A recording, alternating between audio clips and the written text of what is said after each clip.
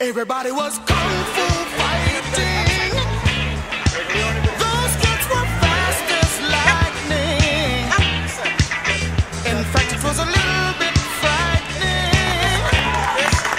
But they fought with expert timing.